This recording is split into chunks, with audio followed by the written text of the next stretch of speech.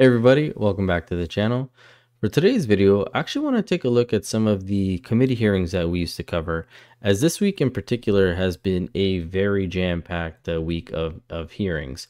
Now, as you can see, Thursday alone, today, it's been pretty busy.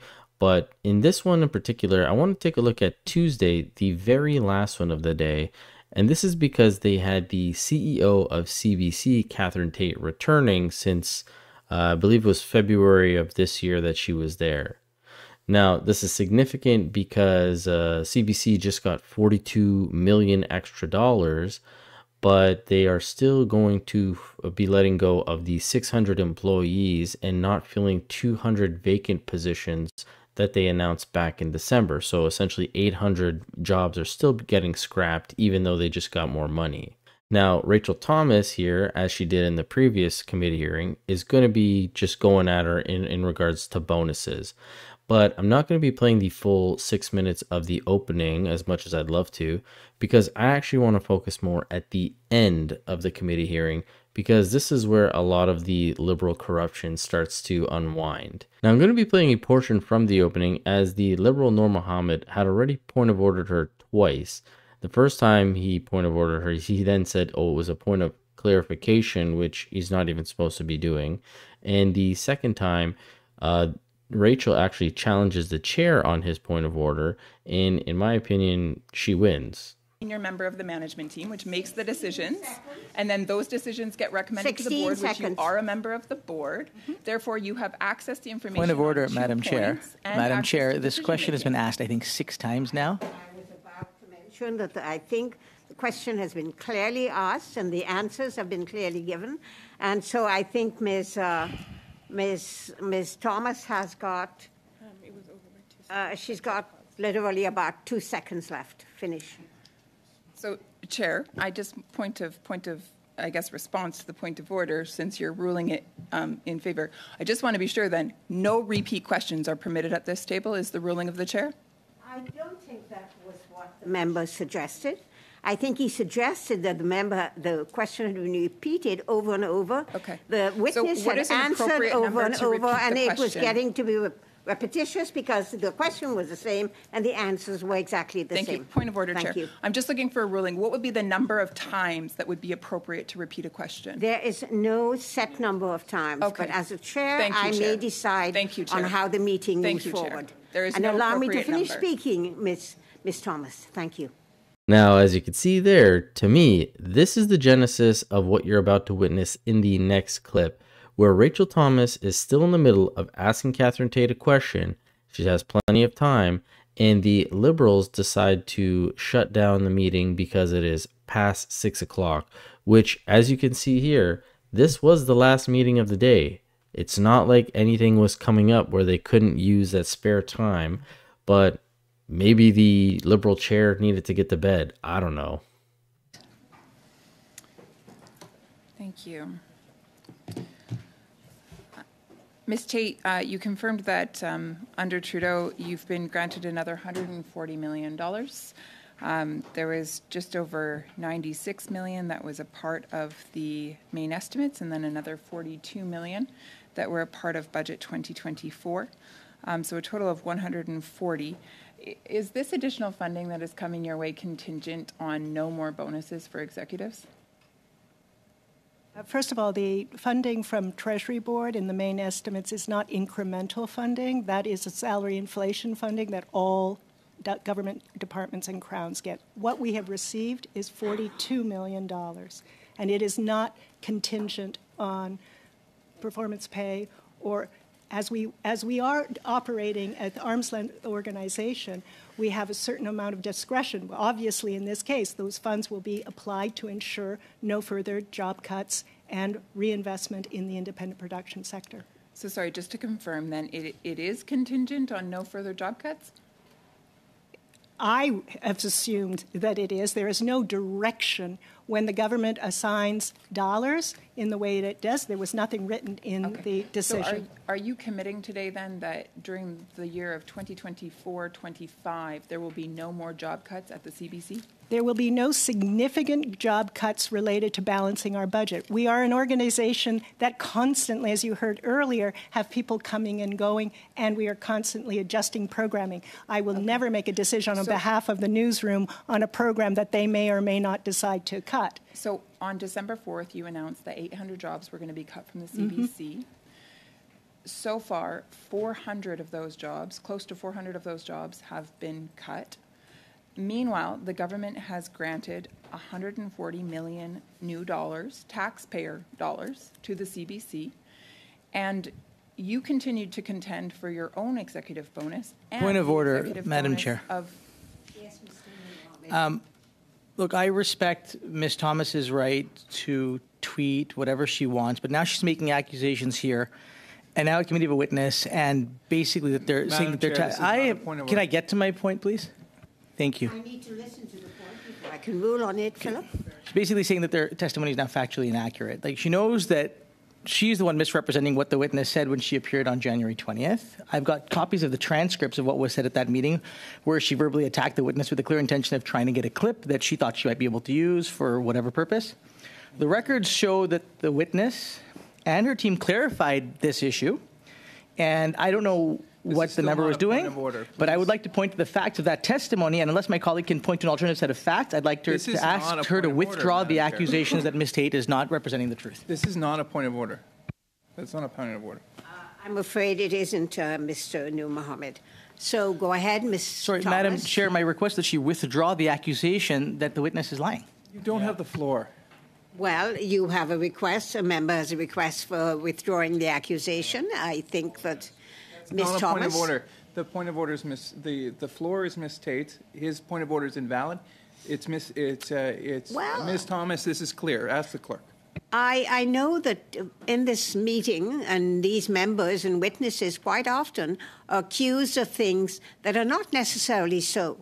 And in many instances, people have had to suggest that this is not an appropriate way to assume what people's intentions are.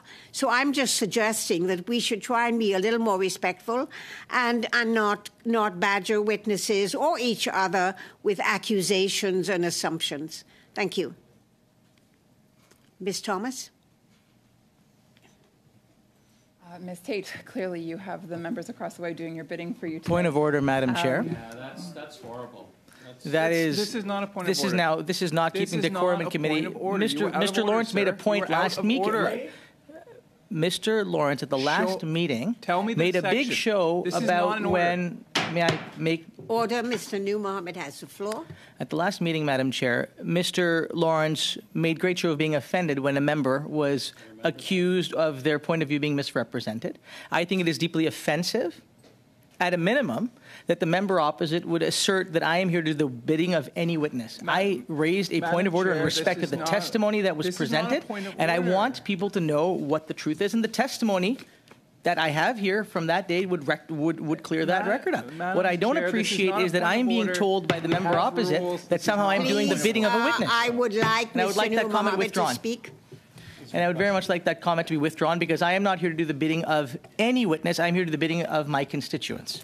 And as chair, I'm supposed to actually ensure there's decorum and a respectful way that we treat each other and our witnesses. I think that we have a member asking that one member withdraw a comment that is an assumption and perhaps misleading, and I'm going to ask the member if she wishes to point of order. Point of order.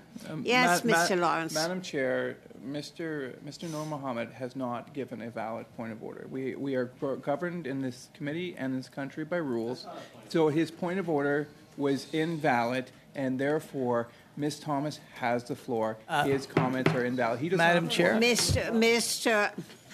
Mr. Lawrence, I'm here to ensure we stay on the business that we're doing here now, which is asking questions of CBC and asking for their accountability on certain issues. And I think if we're going to talk about decorum, decorum means that we do not suggests that something else is going on in somebody's minds. We're not mind readers in this place. And I think it's unfair that we do this a lot to each other and to witnesses. I think if a member has said this is outside of the decorum of this committee, I know that Mr. Shampoo also asked Mr. Saray that he should not suggest what Mr. Shampoo and the bloc are thinking. And Mr. Saray withdrew that and said, thank you for the answer. So let's behave in like manner. I think this is a reasonable request from one member. And I would like Ms. Thomas to answer the question. Will you withdraw that misleading piece of information that was included in the question? Mr. Lawrence, this is not debatable anymore. You do not have a point of order. I'm sorry. Ms. Thomas?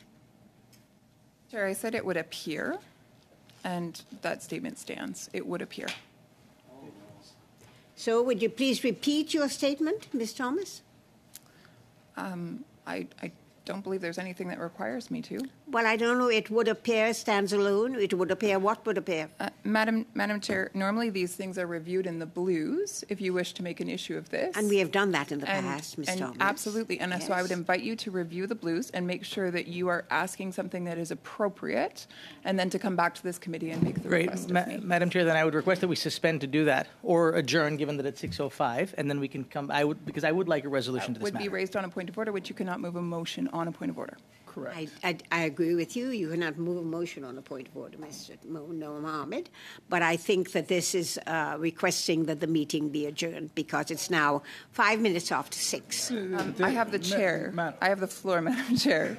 And I'm in the middle of a question round, and I've been interrupted numerous times by the members across the way. And we have suggested at the beginning, when we went to this last round, that we had until 5 minutes after 6. I'm looking at the clock. It is now 5 minutes after 6. Madam Chair, this point of order. committee would like to continue with this discussion, I would like to hear from the committee with regard to adjournment. There's no debate on this. There's a question.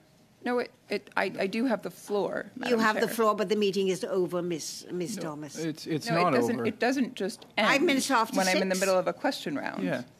We had points of order that did that. We have to leave this room at a certain time, I'm told by the chair, by the clerk, and so we have to I vacate don't know that the that's room. entirely true. Perhaps you could check with the clerk and see if we could Clerk, extend another inform- 5 minutes. Ms. Thomas, you seem to have this penchant for arguing with everyone who makes any suggestions. Well, that's we quite the do accusation. have. I was Order. told, That and is we heard. inappropriate. Mr. Lawrence, please allow me to speak. When we were going to this last round, Mr. Shampoo suggested that we should find out how much more time we have left so that we could do 25 minutes. The clerk informed me then that we had till 5 minutes after 6. It was clear. She said it. I repeated it. So this is not a Point of order, something I'm Madam Chair. making up. Point of order, and you have a obligation to listen to my point of order. This is not optional. go ahead with your point of order, yes. No, it is not adjourned. It's And not I have a adjourned point of because we order, didn't and we're call a continuing question. on here. Because he raised a series of non-point of orders, which you, against the rules, recognize. That was against the rules. That got rid of her time. It would be an affront to democracy if you do not allow her to continue. This was clearly an obstruction of the process. Please continue to allow Ms. Thomas. Otherwise, I will be bringing a point of privilege. Right. We now have, it's now 10 minutes after 6. Clerk, do we have time to finish this meeting? That's up to the committee. I can We don't have the UC to do this. Pardon? No, It's up to the no, committee. it's on the committee. Sorry. The clerk informs me it is up to the committee to decide whether they want to I continue. have a point of order. Yes, Ms. Thomas. Thank you. Madam Chair, you accused me, and I'll use your words, of interrupting everyone. Yes. That's a superlative. Interrupting everyone, which is unparliamentary. So, Madam Chair, I would bring that to your attention, and I would ask you to make a ruling as to whether or not that should be withdrawn. Does Ms. Thomas, interrupt everyone? Because if she does, then your statement stands. But if it can be proven that she does not interrupt everyone, a superlative, then you must withdraw. I would ask for your ruling as the official chair of this I committee. think, Ms. Thomas, to decide whether you interrupt everyone, I'm going to have to go back into the past blues and read every one of them to find out if this is true. But it is on the record, and if you like, I would withdraw the term everyone and say you often interrupt people in this committee, whether it's other members or witnesses or everyone who has something to say. If you disagree with them, you interrupt. Often you do that. This is a pattern that you have, and I don't like it because it's not in keeping with having a respectful meeting. And I'm going to state that clearly. We need to be respectful here. We need to have decorum here. We are a parliamentary committee. We're not a little group of people chatting around here and throwing stones at each other. So let's try and be respectful. So, Mr. Sorry, point of order. Yes. You just said we don't throw stones at one another, but I seem to be the object to which you throw stones quite often. Ms. Thomas, I think this is getting to be just a little bit too much. I correct anyone. I have corrected people who have interrupted everyone. I've corrected them, and each time to keep decorum in this committee. So I think it's time we go with the decorum in this committee, and I'm going to ask a question right now of this committee. Do you wish this meeting to continue, or do you wish this meeting to adjourn? Recorded division. Recorded All right, division. recorded division. Thank you. Clerk, can we record the division, please? The question is to suspend the meeting, adjourn the meeting.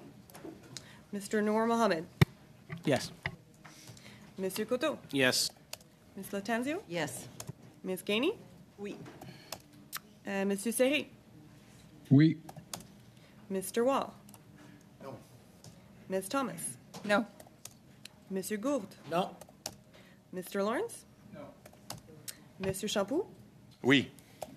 Ms. Ashton. No. Yeas pour 6, 6 nays contre, 5, 5. The meeting is adjourned. Thank you. And there you have it, folks. I don't know how anyone else is supposed to take this when they talk about the CBC being corrupted by liberals and this Noor Mohammed guy is being offended here saying, oh, I don't work for anybody. Yet, as Rachel Thomas is trying to get down to the nitty gritty on whether these guys are getting bonuses still, even though they just got a whole lump sum of money, they're still firing those 800 people. They decide to shut it down and say, well, it's past 6 o'clock. Let's just end it here when she's still in the middle of questioning. It's absolutely mind-blowing. But as always, love to hear from you guys. Let me know what you thought about this whole situation.